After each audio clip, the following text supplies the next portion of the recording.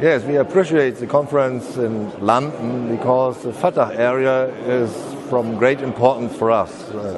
We are engaged in Afghanistan, we are fighting terrorism, and you can only fight terrorism in an efficient way if you are looking not only to Afghanistan, you have to look to Pakistan as well.